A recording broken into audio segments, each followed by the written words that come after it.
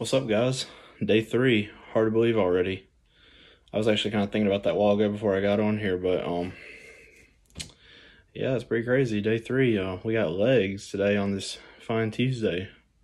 Second day of the week. We're gonna be doing legs, a little bit of heavy deadlifting, and we're gonna be doing some abs at the end because we've been doing abs every day at the end of this series. We'll probably be doing that too, along with some stretching. We'll do a little bit of stretching with the abs together, just a recovery type period. Sorry again about the video yesterday. It didn't really upload the way I wanted it to. I actually found out too, like I said, I didn't have enough storage on my phone. So I cleaned out about 5-6 minutes worth of videos today. Just kind of seeing like if that would help, and it seems to have helped because, I mean, this video is still going right now. So we'll see if it holds out, but what time are we at?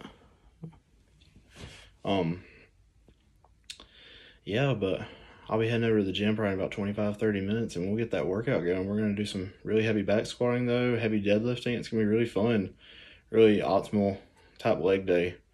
Just kind of grinding. Really love being back home at the home gym, or in the hometown. It's not at my home, but I just love the feel of it. The student gym at our school's all right. Like, I'm not complaining about the equipment or anything. Like, everything's really up to date. Everything's 2021 or newer for the most part, but there's just not a lot of variety when it comes to machines in our student gym. And the benches and squat racks don't really adjust either, so I kind of like how we have that option at this gym that I go to at home, and it's only $14 a month, so you don't really see that much nowadays. But I'll see y'all at the gym. Let's do this. Just got to the gym. Kind of crowded right now. Excuse me, won't lie. Full parking lot tonight, which that probably doesn't mean good things starting out on the squat rack, but I'll probably start on the bike and kind of let the pre kick in, stuff like that.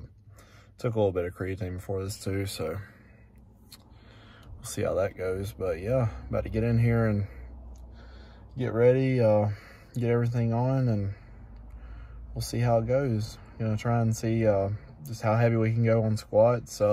Really kind of keeping it around 4 to 5 reps on each set to get to a nice top heavy set to feel good about. Last week I think I got like 425 for like 5, so we're gonna try and do that easily this week. So I'll see y'all in there though. It's gonna be great.